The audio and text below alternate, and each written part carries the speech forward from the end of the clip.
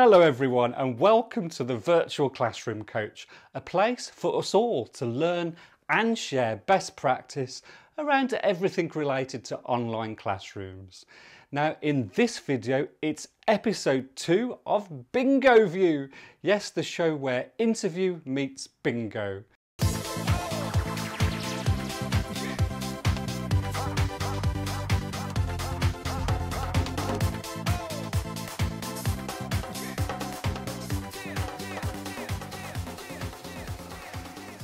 So every now and again I interview a fellow L&D professional and pose some interesting questions about virtual classrooms, as well as the wider world of L&D. Now last episode it was the mighty Debbie Bezic-Lawrence who set off the series in stunning style. Now each guest that takes part has an L&D bingo board that they have never seen at all. And under each square lies an L&D word or phrase, and the challenge is for them to say as many of these as possible so we can remove the squares. As with usual bingo, there's prizes to be won. Right, so let's see who my next guest is. Okay, so here we are, episode 2 of Bingoview. Who is our special guest? I'm going to let her in from contestants row right now. So here she is, she's on her way. Very exciting. Who can it be? Heather McClinton. Hello, how are you today? Oh, I'm great, thank you. How are you? Very well, thank you, Heather. I have to say, it's just brilliant to have you as my second contestant on Bingoview. A big warm welcome to you. I am so excited to play. Like literally, I've been looking forward to this all day. Oh, well, thank you for agreeing to come on. It's brilliant to have you. Just to remind you about how the game works, because it's an L&D interview meets bingo, okay? So we had Debbie on last time. She was our very first contestant. She scored 10 points. Now, the way you do this is by really saying any phrase or word that's connected to L&D, okay? And on this very bingo board, you can see here, there's a special word or phrase linked to L&D behind it, okay? The more you say, the more squares I can reveal at the end, okay? Now, there are prizes to be won. Here they are. Any one line gets you this gorgeous notebook for all your doodles and thoughts. Reveal the 4 corners and you get this fabulous piece of VCC pottery. Reveal 6 or more squares and you automatically get this tea. And then you too can nonchalantly lean against railings. If railings aren't your thing, how about a wall in this fabulous hoodie? It's a big ask though, you need a full house for this one. I am so excited. I feel a bit of pressure now, I'm not going to lie. 10 is a good score and I really want to get my hands on those prizes. So fingers crossed. Well, do you know what? Let's go for this. Let's see how far we can go. Let's get Debbie off that top spot. She'll be furious. All right, so question number 1 for you then is, Heather, first of all, I know you very well. I've worked with you for many years now. But for everybody else, who exactly are you and what is your role? So my name is Heather and I am currently an instructional learning designer. So that means that I am responsible for the design part of the training cycle. We know that very well, don't we, Richard? We do. And I currently sort of write scripting for videos, online learning, and create learning interventions within adult learning. So that is me. That sounds a huge role. So literally any type of intervention you're involved in. Yeah, so we can be responsible for face-to-face sort of classroom training. We can do scripting for videos and doing some storyboards around those, which is like one of my favourite things to do. And we do sort of online learning as well, so your virtual classrooms, and you've got sort of your e-modules. So yeah, I think that I've been really excited to get involved in this virtual classroom coaching. So do know a little bit about that, and You certainly hopefully do. Well, can you see, help you guys. I've seen you deliver, Heather, many times in the past, and you know what I've always admired about you is your sheer creativity in how you can bring learning to life for the learners and make it exciting. Has that helped you in your current role, out of interest? Oh yeah, 100%. So I think some of my colleagues would probably describe me as the Mad Hatter of the team, because I love an out there idea and I'm not afraid to try a new approach. I think even when you think something seems a little bit wacky or a bit, you're sort of unsure of how it would be received, my advice to your listeners would be always just go for it, put that out on the table and discuss it with your peers, because I think, there's always a little bit of magic in those moments of madness, so totally go for them. But I think that experience of being in the classroom and working alongside our audience that we're trying to reach has really helped me move into this design role, because I know sort of what works and what doesn't. Yeah. And we know there's no right or wrong way to learn, but it's sort of that time with our learners has helped me sort of understand what their preferences what preferences are, and sort of what works within a classroom environment versus what would be better online. That sort of getting that mix right. So yeah, I think it's been really, really helpful to have that experience. Interesting. Okay. And how important to you is it for adult learning to be fun? So important. Like, I would say it's probably one of the most important things. I agree. Yeah, like we learn throughout our whole entire lives, don't we?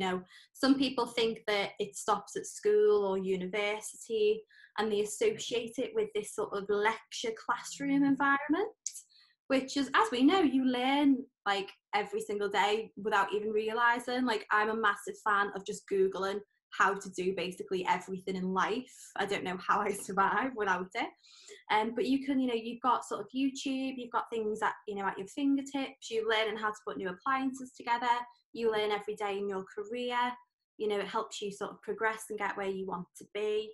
So I think, making those little experiences as fun, as easy and as accessible as possible is absolutely crucial in the world of L&D today. I suppose in a way we're all accessing interactivity in terms of learning now, aren't we, as well? In all sorts of ways, like I say, video, modules, collaborative pieces. I don't know, it all seems really interactive these days. It's not just that old sit down and listen through a lecture anymore. Exactly, and like, don't know about you, because I mean, I said there's no right or wrong way to learn. Some people love learning this way. Yeah, I guess, yeah. My idea of hell is someone giving me like a 200-page user guide manual on how to do something. Yeah. Like, that fills me with dread, because it's so passive. You're just reading. It's hard to I find it personally hard to engage with that much content just in one go. It's all about, like, as you said, collaborating, sharing ideas, discussing different parts. I think that is how we actually learn, and how we remember it as well. It creates a memorable experience. I agree. I think learning should always be fun, so that it's interactive and so that it's engaging. And my rule is learning should be childlike, but never childish. And if you can do that, by having games, activities, little competitions, quizzes, then that keeps the interactivity and the fun and the engagement going. I completely agree. I think it's that balance that you've got to get right. And sort of speaking from my own experience, it's not always easy to get that right. I've been known to go a bit too crazy, and I have to get reins in. But I think, yeah, whatever your audience is, we're all adults, and obviously you could be possibly teaching people at different levels in an organisation. You could be working with lovely little newbies to managers or owners of a business, directors, that type of level. And I think no matter where you're trying to pitch it, a little bit of play always goes a long way. Love that. Did you just make that up, or is that something you go by, Heather? I think I just made that up on the spot because I realised it was going to rhyme, but at the same time, I totally like live my life that way, and I bring that into my job every single day. So a bit of both. Copyright Heather McClinton. I love that phrase. I'm going to proudly pinch that myself. Lovely. I'll do it. All right, next question for you then.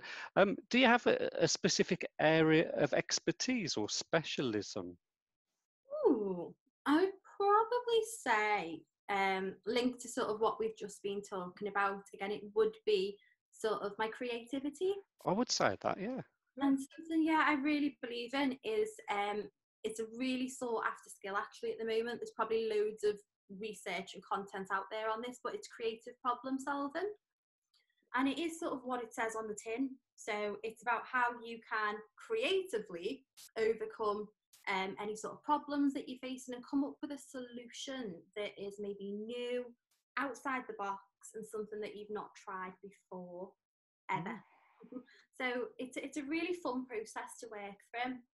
But as I said, it just gives you, it sort of stops any limitations really, or stops you from writing anything off. So for example, what I mean by that is you could come up with an idea that you think is like really fab and fun, but you're like, but that would never work. Or I think that's just, you know, too out there, it's not legit, we couldn't do that.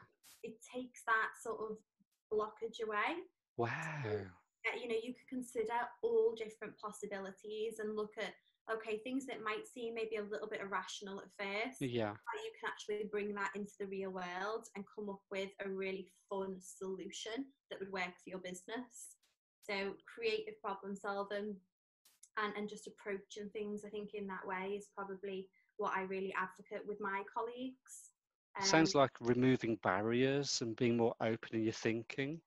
Exactly that, you know, and that's not always a natural thing for people. That's not a natural process. It might not come naturally to them. So if you actually research the creative problem solving process, it almost gives you some pointers and some tips to think about to help you open your mind even further. So there's tons of research out there on it, if anyone's ever interested in giving that a go. But I think, yeah, it's a really interesting way to work. Cool. Well, maybe you could share any of your favourite links. We could put them in the description below in case anybody wants to investigate that. Would that be okay? Of course, yeah, that's cool.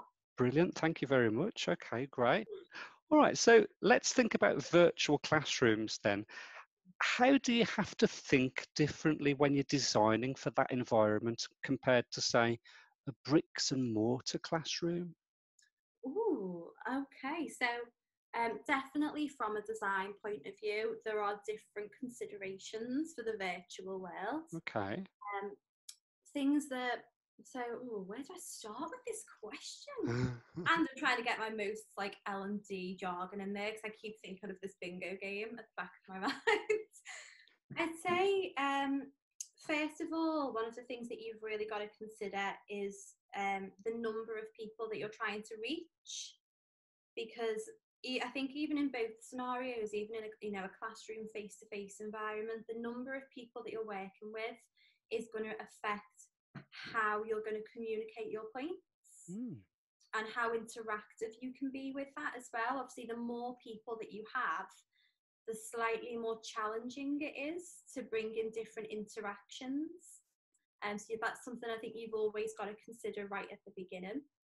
And then sort of linked to that, building onto it, is once you have distilled what it is exactly you're trying to get across and those points that you want to make. I think in the virtual classroom, you've got to be extremely clear about how you then communicate those. Because obviously in face-to-face, or, you know, something sort of like this where we can see each other now, you've got body language, you've got expressions, you know, you can read when someone's not quite understanding something and when to revisit it. Whereas in the virtual world or online, you don't always have that luxury. So those points that you are making, they've got to be communicated as clearly and as simply as possible. Just so that you're not causing any confusion, and there's no opportunities for things to be misread because you haven't got those visual cues to go off. I absolutely 100% agree with you on that one. As somebody that delivers virtuals, that need for clarity is so much more important on a virtual, and that need for efficiency in the words used as well, because you haven't always got a full day. You've got 2 or 3 or 4 hours with your learners. So completely agree with you on that point. It has to be really well written for that reason, really well crafted for me. Definitely, I think, like you said, the time that you've got with your audience in the online world is much shorter. When you have a face-to-face sort of classroom or face-to-face training event, it often takes place over a full day. Yeah. Possibly even a number of days, depends on how your organisation runs things. But in a virtual world, time is of the essence, because you could have the most exciting, like amazing, unbelievable virtual classroom experience of your life, but no one wants to sit in front of a computer all day. It doesn't matter how interactive it is, they will get bored, they will get distracted. Yeah. At the end of the day, we are all human beings. So you have to make that time much shorter. My advice would probably say like 90 minutes to maybe 2 hours max, with some breaks in there. I don't know. What do you think, Richard, is the ideal time for a virtual classroom? Yeah, I agree with you. I think 2 hours is absolutely fine.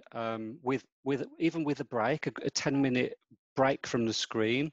I think there's nothing wrong with longer ones, as long as you have breaks that are relative to the length of the course as well. So, for example, there's nothing wrong with a session being, say, 4 or 5 hours, but what I'd love is maybe split into two with a nice hearty lunch in between, maybe some breaks in between the other sections as well.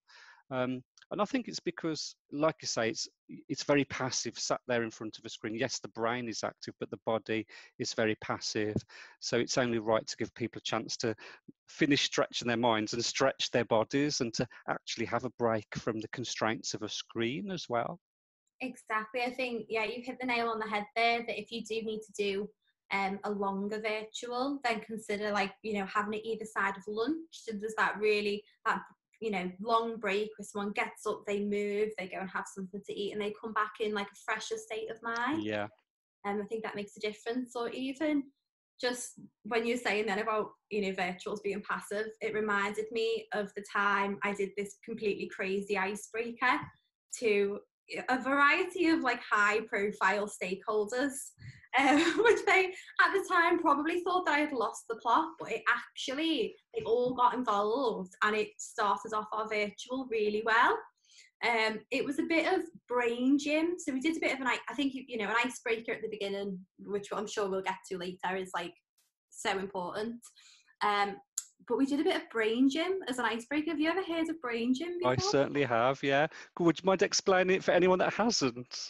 Well, I started to think it was like a regional thing in Liverpool, because every time I brought brain gym up, people are like, what on earth are you on about? But it's like little exercises that you can do, which basically engage different areas of your brain. So you're coming into a meeting or a learning experience with like your full brain, left and right, everything activated and ready to go. And it's just doing like simple little like coordination, like movements and stuff. But they're active, and you can even get up on your feet for some of them. So I actually had these high profile stakeholders, like some of them were like in the car, parked obviously with engine off, but they were in the car and they're doing all these crazy actions, and it was a really good laugh. But it was a creative meeting that we were going into, so like it was completely appropriate, and it really just set the tone, broke the ice, and got everyone ready to come up with ideas. So it worked really well. Yes, so it got their minds engaged. It got them thinking creatively as well. I love that. In fact, I've done a video on the virtual classroom icebreakers as well. So I'll put a link to that somewhere here now for everyone to look at that if they want to investigate other virtual classroom icebreakers as well. I'm going to add to those as well. So maybe, Heather, if you can think of any others, we could even do a joint video on virtual classroom icebreakers in the future. We If could you, try and act them out. We'll good. try them out for the listeners and see what they think. Hey, that sounds good fun. I'm all for that. Yeah. I'm involved with that 100%. But yeah, Brilliant. it just makes you think that it doesn't always have to be a passive experience. You know, Yeah. you can do yoga, you know, behind your computer screen or behind your laptop. Loads of people do that with like fitness videos on YouTube and things. So it Mm. is still possible to move behind a screen. And I think, you know, maybe consider that sometimes when trying to create your own virtual classrooms. Yeah, yeah. Talking of screens then, just a question I'd like to throw at you. What's your thoughts on participants and video? For you, if you were a facilitator online, would you expect to see participants sharing their video, or is it optional for you? Ooh. I think it is always an optional thing. You know, we never want to force anybody to do anything that they will feel uncomfortable with in any learning environment. So whether, you know, this is face to face, whether this is online and virtual. But I do believe that there are huge benefits to people actually sharing their camera and actually being able to, you know, see who they're working with and put a face to the name. And because it just gives you that sense of collaboration more so. I think if you can see who you're talking to, again, you can possibly, if you're in that sort of group size where you can all share your cameras and share your video and see each other, it can actually add some of those verbal cues that I said can often be missed within a virtual world. So you will actually have people's body language and things that you can judge, whether that's from, you know, a facilitation point of view, to help you sort of get the best experience for those learners, or whether that is from a learner point of view and actually understanding how their peer is maybe, you know, engaging in that conversation or discussion that they're having. So I think it is an optional thing. It's something that I know in my job I don't force people to put their cameras on, but I often add a note into our tutor notes to say, you know, to encourage it, Mm. and to try and, you know, maybe to make it less daunting, maybe, you know, bring it into your icebreaker or make it a bit of a game or something, just so people are feeling a little bit more comfortable with actually putting their cameras on. Brilliant, yeah, thank you. I mean, I'm torn at the moment because I've seen some recent research from Ofcom that says 9 out of 10 adults don't trust video on computers. So, you know, and you've heard of people covering their cameras up with stickers and things like that. So there is a bit of reticence with some people to share their videos online. So I definitely get that. If that's how people feel, that's how people feel. But also from a facilitator's point of view, it's sort of, I don't know, it's really strange if you see a black screen all the way through a session and, you know, like, in fact, I was speaking to Debbie Basic-Lawrence offline after we'd done our video a few weeks ago, and she said to me, you know what, if you think of a bricks and mortar, you wouldn't allow somebody to sit there with a black bag over their heads. You'd want to see their faces. And you know, should that not apply online as well? So I'm currently torn. So you're right, at the end of the day, our learners have to feel comfortable, otherwise they don't learn. Do you know what I think could be like a nice compromise almost with that is, I'm just having this light bulb moment now myself. It's quite often, as a designer, you know, and as a facilitator, we encourage people to put those cameras on right from the Mm, beginning. And I don't know if you agree with me here, but when you are first joining a virtual classroom, you know, and you're potentially coming into a virtual world with strangers, people that you've not met yet, it can be a bit daunting to yeah, just on yeah. and be like, "Hey, this is me," and you know, you don't really know who else is there. So why?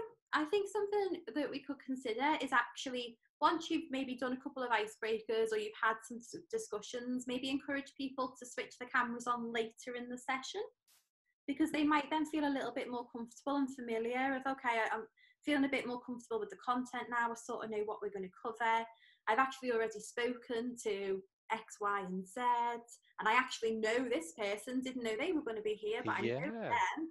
So they might actually feel a little bit better to then, you know, put the video on and be like, hey, Yeah, so start with dipping their toe in the water and then move it forward, sort of thing. ease them into it, especially if Yeah. you've got an audience who are brand new to the virtual world. I think maybe trying that approach of just easing them into it will create a more relaxed environment online. Yes. So they first arrive, that they get that feeling of safety and security. Like I say, they see that there's other people there, people they may know as well, then move it on to the next stage. All right, let's all try sharing our cameras. You're right, it'd be great for new audiences, wouldn't it? Any organisation that's new to virtuals as well. Yeah, Yeah. definitely. I might actually try that myself. I'm thinking, no, I might write that down. Okay, so a question for you then. What top three pieces of advice would you give to a learning designer who was suddenly in a position of having to write for the virtual classroom? Oh, Panic? no, panic! Panic! Look, I'm losing up now. Um, it's not actually that scary. I think if you've never written virtually before, it can feel a little bit frightening, and you could be really confident. So speaking from experience here, I was really confident in the classroom environment and with face-to-face training because that's my background. So suddenly when the need for virtuals was certainly in higher demand, it can be a little bit daunting to think, well, how do these things transition across, or how do I make this work? I'd say sort of my top 3 bits of advice for anyone new to writing virtual classrooms, sort of links into a little bit about what I said earlier, is number 1 is consider the size of your audience. Okay. Okay, because that is massively going to affect sort of the style that you write in, as well as the interactions that you're going to be able to include. So if you have a smaller group, say of about 20 participants, then you're able to make that online experience a lot more collaborative, bring in interactions, have possible breakout rooms where they'll go into little groups and have those independent discussions.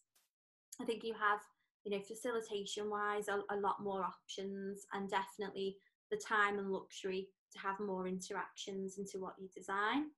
Whereas if you're dealing with larger numbers, so I'm talking about, let's go the other end of the scale, say like over 100 plus people maybe that you're trying to reach, what you'll probably find is that your style is a lot more informative and the interactions are limited. Because could you imagine like 250 people trying to stamp something on the screen? Yeah. Classroom? Chaos. Yeah, it's going to go into total chaos. So again, you're probably going to be taking a more informative approach and probably won't be able to interact with them maybe as often or as in many ways as you would like to.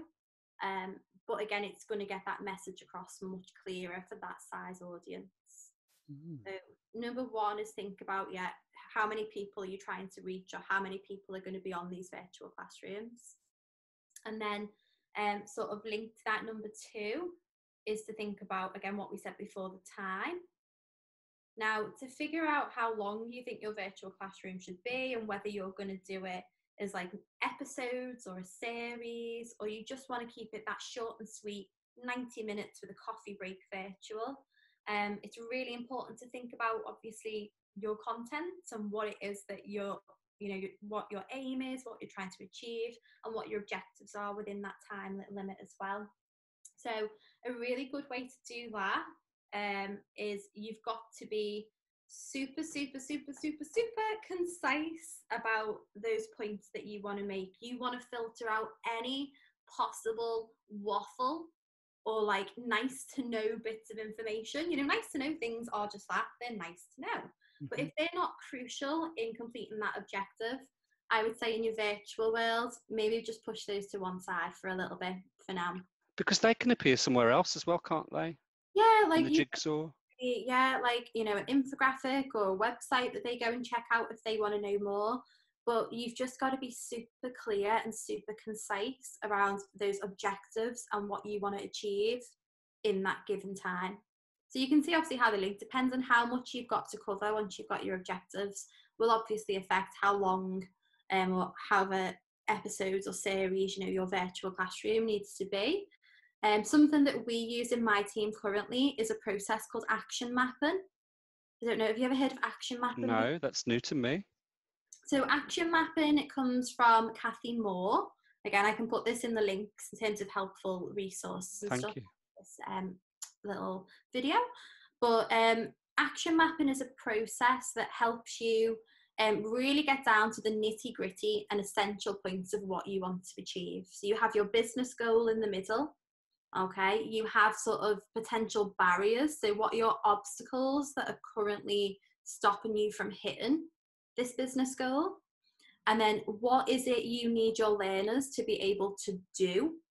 So not know, or it's like, what do you need them to physically be able to do to achieve your business goal? And then sort of at the very, very end of the process is when you get to, okay, what do my learners need to know? So what are the crucial bits of information that they must just be informed or know about to be able to complete those tasks?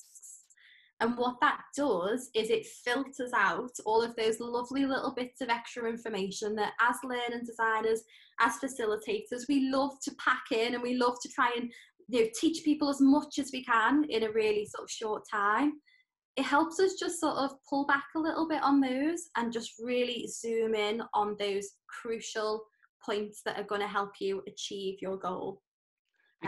Because you could pack it with all those other nice to know stuff, you could, but then that degrades the learning experience, doesn't it? Yeah, like, do you want me to give you an example of like Yeah. a nice to know that I see all the time? And I've done it as well. Like, I'm not criticizing people who have done this, but now after following the action mapping process, it really makes me laugh. So it could be you're trying to complete a piece of learning, whether that's virtual or in the classroom, maybe on a product, on a service that somebody offers, and it always starts off with the history. And you get the life story of when this product came about and the year that it was invented, and how that. And when you think about, if your business goal was to sell that product, you are never really going to have a conversation with a customer or a client that goes, did you know this was made in 1984 by... It's not like, it's nice to know, but it is not crucial information. So things like that is sort of what I'm talking about, in this scenario. Using action mapping helps you sort of filter that out and just get down to the detail, the essential learning points that you need to include in your virtual classroom. And like you said, because it's time critical, a virtual, I guess it's more important than to do that action mapping than ever before. Yeah, completely. I think that's something that I've learned recently myself, is because action mapping was relatively new to my team. It was something we'd only really been doing sort of the past 6 months.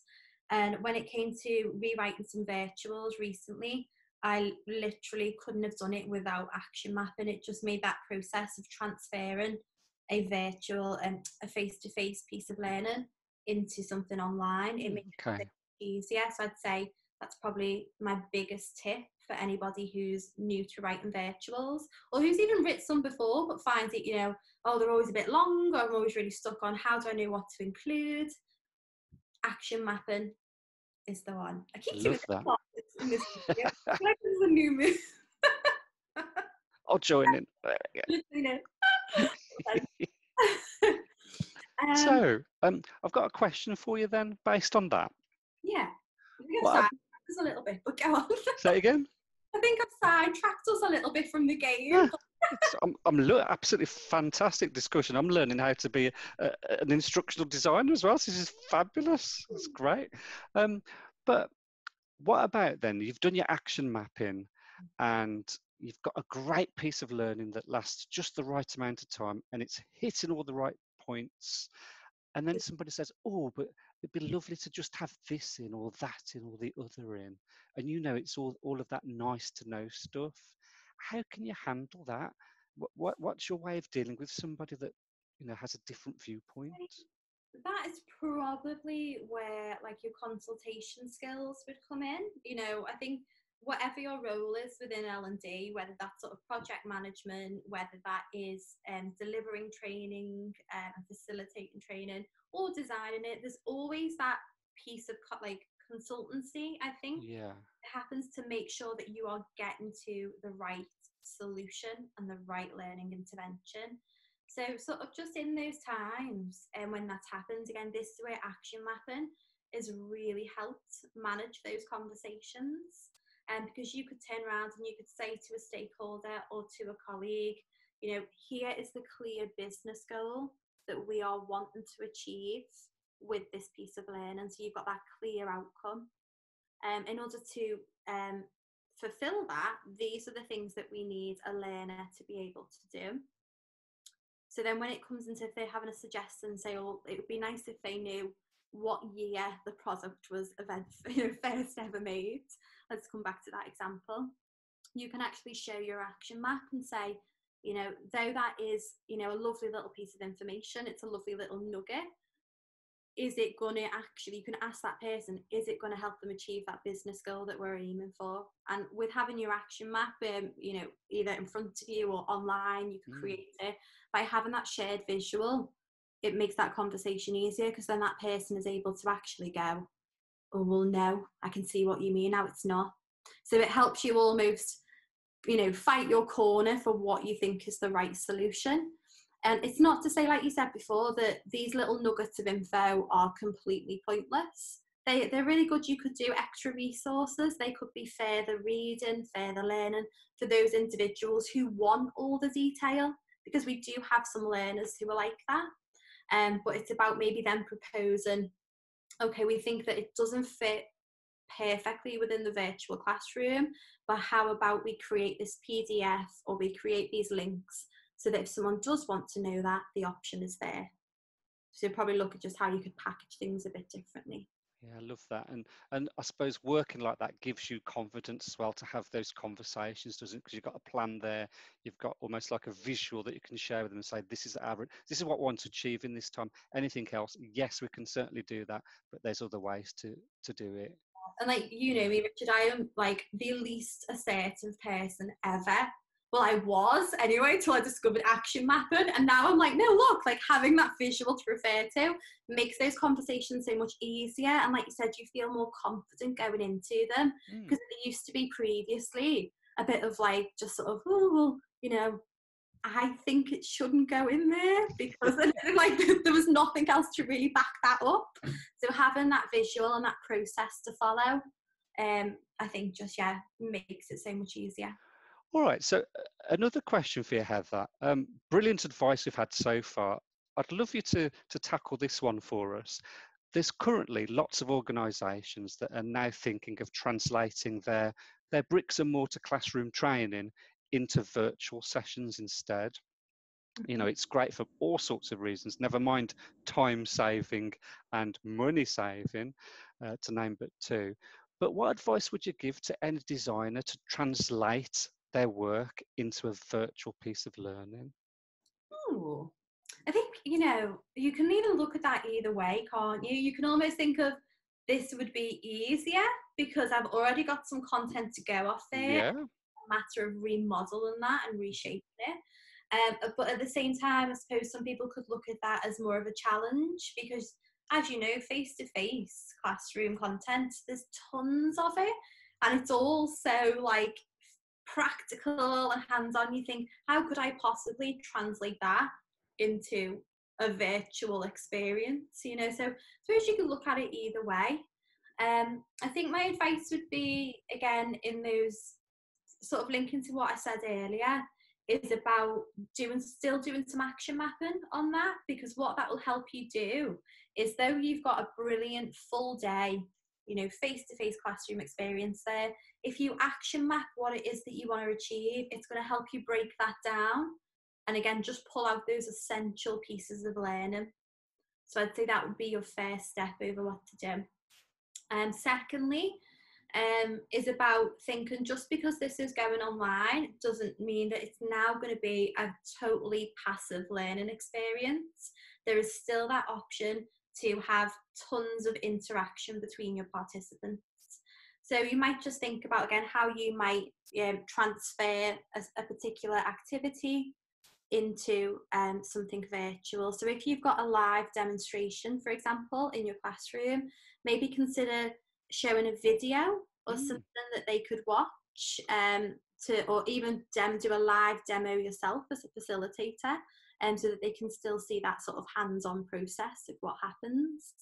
If you've got things like, I'm trying to think of some examples. Maybe you've got an activity where a learner needs to sort things out into different boxes or categories, and they're doing like a sorting list sort of activity. Again, you could do that online on a Yeah. screen, share your screen. You could say stamp what answers you think fit this bill, or it could be actually drop and drag this over here. You could still have breakout rooms. So again, there's really good discussions that happen when you're doing face-to-face learning. So again, it's that peer-to-peer learning, which I think there's so much value in that. Definitely. That can still happen online. You've got breakout rooms. Let them go off away from you for a second. Obviously, you can drop in and check they're okay, but let them have that time with their peers and have those discussions and come up with their own ideas, and have them feed that back to you. So again, it's just because you're doing it online, it doesn't mean you talk for an hour and a half as a facilitator. It's still that collaborative experience.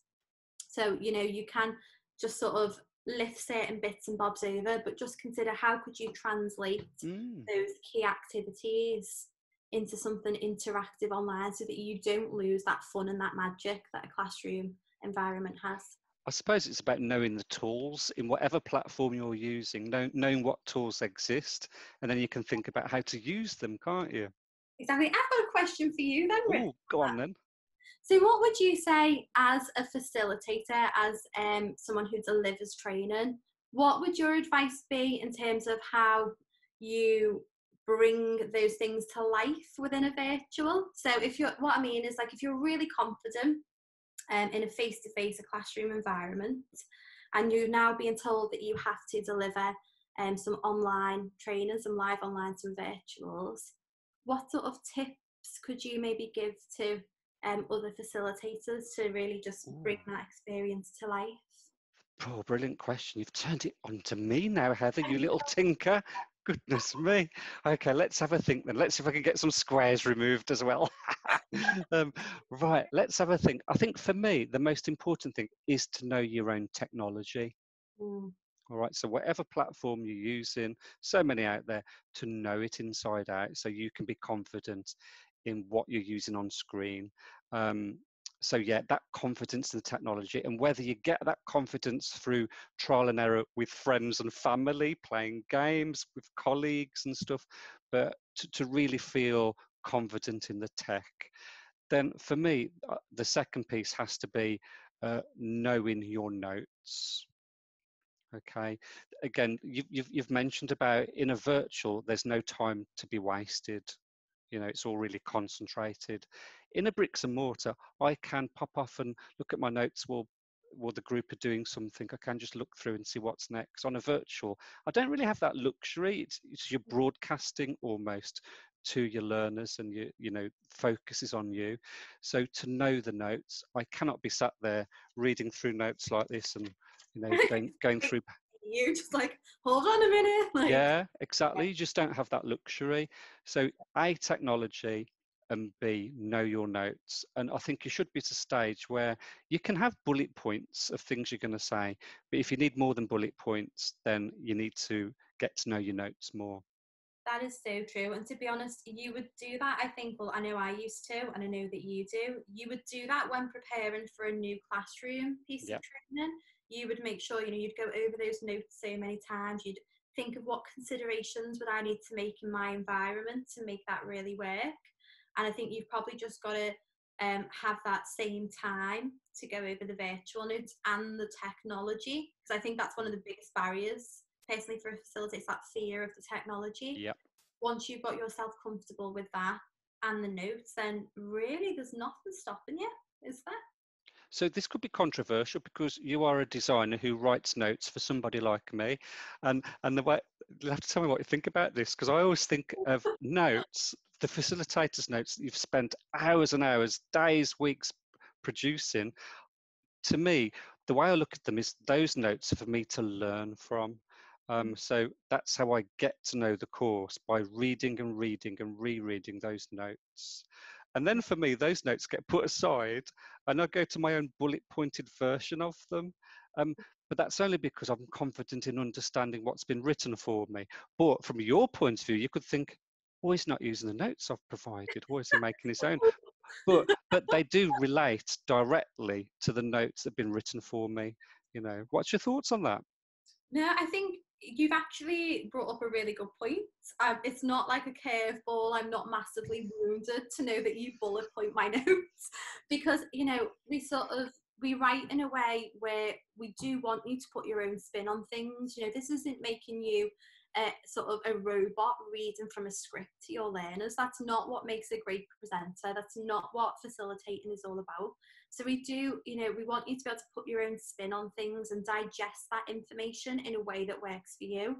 So you said in your example there that you like to bullet point the key points and you use that as your reference. Because I did that, it's much easier than trying to find where you were on a long page. Whereas if you answer about bullet point and you're like, okay, this is what's coming up next, this is what I need to prepare for, then that works for you.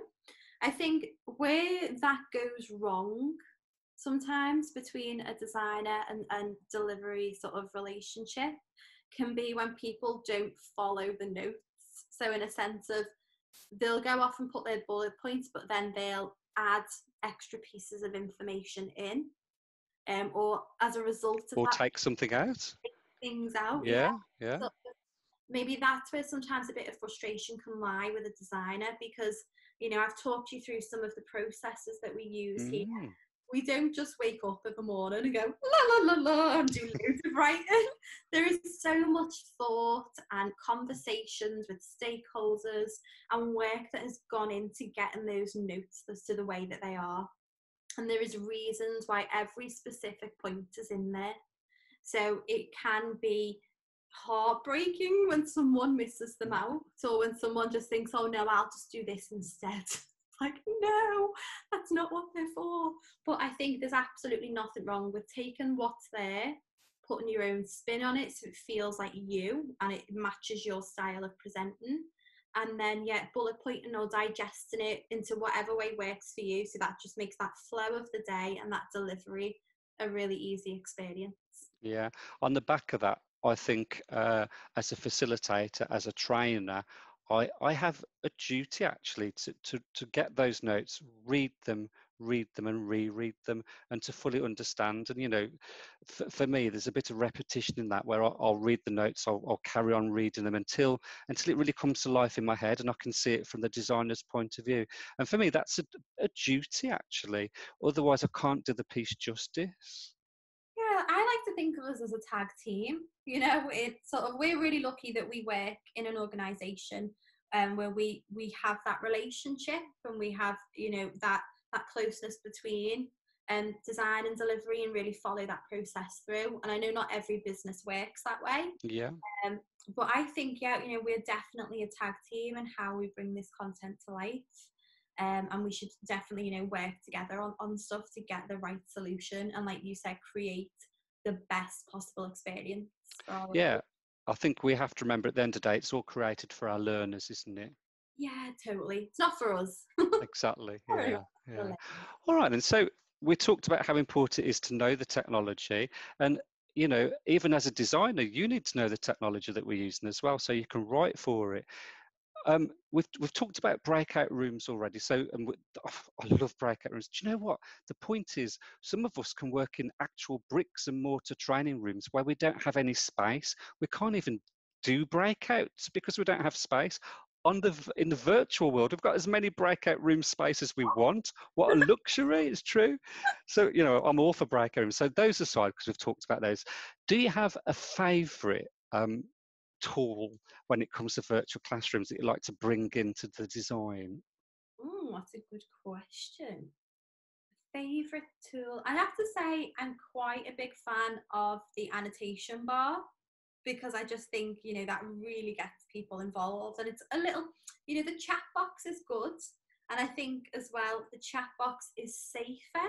So if you've got like this really shy group, or it's people brand new to the online world, they're going to love that chat box. So, make the most of it. It's a good stepping stone to those interactions. But if you want to get people really involved with the session and what you're doing, then I love the annotation tool that you have on this. So obviously that means that a learner is able to draw, write, stamp, whatever you share on the screen.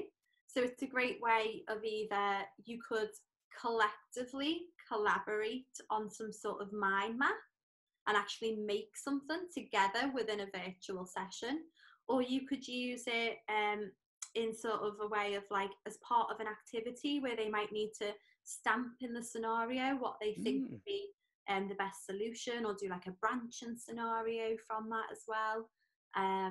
You could bring it into your icebreakers, little just fun things, just getting them involved. So, show me a little heart or a little stamp of what you think of this idea. Just, even subtle interactions like that still have a big impact and keep people's attention. So I'd probably have to say, if you can, the annotation tool is always a fun one. Yeah, and do you know what? I think our learners love that tool. I think there's something fascinating of them having that control to destroy the screen and draw all the sort of things they want to draw. One of my favourite things, now this wasn't my idea as a learning designer, so I totally can't take credit for it, but I know when I was going through this training myself, our trainer actually said to us, she did an activity once where they had like blank cupcakes, just not coloured in, blank cupcakes on the screen, and they shared them, and they asked the participants using the annotate function to decorate the cupcakes. So you could colour them all in, you could put little heart sprinkles on there, and again, sort of almost feels like a bit of nonsense, like why would we be decorating cupcakes? Relevant maybe if you're in a bakery business, but if you're not, like what's going on?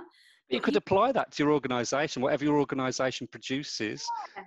You could make it relevant, it doesn't have to be cupcakes, but even that's just a really fun and quick way of getting your learners comfortable with these tools as well. So actually just be getting them to experience the different functions available and getting them comfortable with it before then maybe using that in a more business scenario. Spot on, but like you say, it could be so misperceived that, oh, this is a waste of time, why are we doing this? Or any onlookers could think, why is my colleague sat at that screen colouring in a cupcake? But you're spot on. It's what you can get from it afterwards, so it's worth investing in those 2 or 3 minutes of fun to then really instill confidence and bring out creativity in the rest of the session. Exactly. You could use that in an icebreaker way, or just like a mini energizer, the same way you'd have in a classroom, a little energizer before going into a virtual activity. And though it's maybe just recapturing people's attention, it's a bit fun, you're getting them ready to use the tool that you want them to have a go of in the next scenario or activity. So it's setting them up ready for, that business piece for them to work on. So while we're talking about interaction then, for you, do you have any thoughts on how much interaction there should be in a session? Yeah, so lots. If you can, lots. And what I mean by if you can, again, it comes back to the number of people that are attending your virtual classroom. If you've got large groups of like 80 plus, potentially hundreds of people, because let's be honest, you can reach hundreds of people in one go in a virtual classroom. It's one of the benefits of it. You don't need to hire a massive event hall to reach that audience. You can do it simply at your fingertips. If you've got a large audience like that, then your interactions should be kept fairly minimal. Otherwise, like we said, you are just asking for chaos. Okay, I think maybe one of the interactions that you could maybe use there is the chat box function. I think is quite handy. So again, if anyone has got any questions or things that they want to bring up, then they can use that chat box function to interact with you. But that experience will be a little bit more passive. Whereas if you have a group size of, say, up to 20, I would say you want it to be really interactive. So literally every couple of minutes, there should be something that participant has to do. And it doesn't mean like it has to be a full activity, but it can just be stamp this, or, sort of share your reaction to this scenario, pop your suggestions in the chat box. It can just be something quite even little, but every couple of minutes in a group size of around sort of 0 to say 25, just as a random number there. Every couple of minutes you want an interaction, they should be doing something to engage with you. If you're in the middle, so you're a medium-sized group, let's say you're looking at 25 to 50 participants, then again, I think you've still got the opportunity to get some good interactions in there. They might be slightly less frequent than in a smaller group.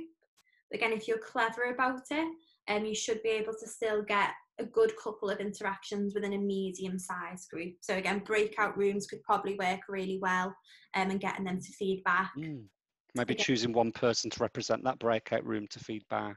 yeah, exactly that. Yeah. So yeah, I'd say really large group, trying as much as we want to put interactions in there, because it does make a better learning experience. If you've got 400 people, even 100 people at the end of that, your virtual world, try and keep them quite minimal. It will just make a much easier sort of experience, and it will flow better for the people involved. If you're somewhere in the middle, you've got a medium-sized group, then they won't be as frequent, but you can definitely get a good couple of interactions in there. I think that was a brilliant suggestion, Rich, about having like a nominated, spokesperson in breakout room discussions and things like that. If you've got a little group, go crazy with relevant interaction. So every couple of minutes, your participants are doing something.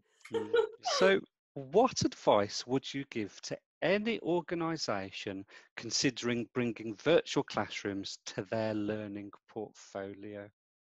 Ooh, I would say do it. Simple as that. Certainly give it a go. As you said before, Rich, there are just so many benefits to virtual classrooms. They are so much more cost effective. There's no travel involved. They're very accessible. They're easy to actually, be a part of and get involved with. So I think 100% like you want to consider bringing them into your offer. I don't think I'm not saying that they will replace every form of training that we know. We know that learning is like a blended offer of online, face-to-face, sort of self-led learning as well. And I think that having that mix is still really important. But where you can, or if you can offer it as an option, I think having virtual classrooms as part of your learning offer will do absolutely wonders for your organisation. Yeah, I so agree. And, some people think it may be a compromise to have learning online, but I actually think there's more advantages than disadvantages. Yeah, it's just, I think especially in this day and age, it is how people learn. If you want to learn how to poach an egg, I use that example because I know it's easy, but I'm terrible at it. So say you want to learn how to poach an egg, how to make the best poached egg. You Google it, you'll look, it's on your fingertips there and then, just in time learning. There's a YouTube video that you can watch. There's someone step by step. So again, whatever you prefer, you check it out, and then you've got the perfect poached egg. Exactly, just like that. Yeah, imagine having to wait like 3 weeks to go on a course to watch someone like do a face-to-face demo and learn it in that environment for you to be able to pick up that piece of knowledge. Like, that's just not how we work anymore. We're always quite greedy in terms of like, we want all the learning and we want it now. Absolutely, yeah. Yeah, I think having a more digital approach to learning and having that online presence within a company, I think is certainly more beneficial for their employees as well and how they learn. So yeah, and if you're a bit scared of technology, I know it can feel like a bit of a barrier sometimes, but it's really sort of easy to overcome, I would say, because again, there's loads of little tips and bits and bobs that you can do to make yourself a bit more tech savvy as a person. And I'm sure as a facilitator, Rich, you sort of get people ready for it. So you'll tell them how to set it up. You'll give them advice on where to sit, what they're going to need. So, you can really support people in terms of adapting to this online world. Now comes the time we're going to look at our bingo board and see how we've done. I was going to say, fingers crossed that I get my hands on some of this gorgeous merch so I can like rock my little t-shirt or a mug. I do need a new coffee mug or something. So. Oh, let's see then. Let's see how we've done. All right, let's reveal then. Let's see what you did. Well, I can reveal you got the word experience. That is your first one. Mm-hmm.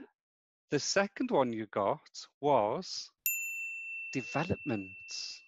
Ooh, So congratulations on that. thank you. The next one you got was adult learning theory.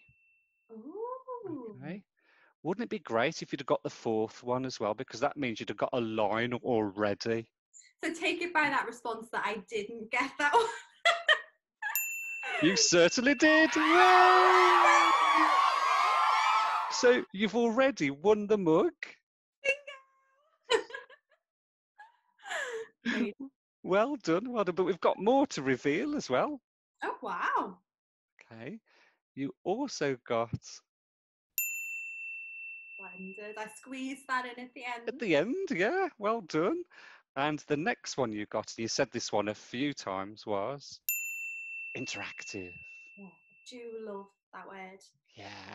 Do you know Interaction. what? It's what our work's all about, isn't it, really? Okay, the next one you got was adult learner. Woohoo! Yeah. And the next one was, Digital design. how could you not get that one? The next one you got was PowerPoint. Ah, I didn't even realise I said that one. Yeah. Only the once, but you said it. Yeah.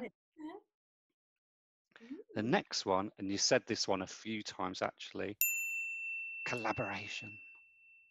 Now, I just want to remind you that Debbie scored 10. What am I on so far? Me trying to beat Debbie. Like, what have I got? You are currently on 10. Oh. And I can reveal, Heather McClinton, your score is 10.